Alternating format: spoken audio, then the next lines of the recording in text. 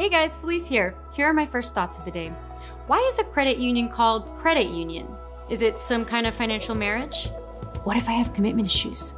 Am I even eligible to join if I'm not part of some labor union?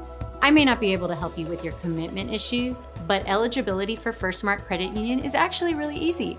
Do you live, work, attend school, or worship in any of the counties we serve?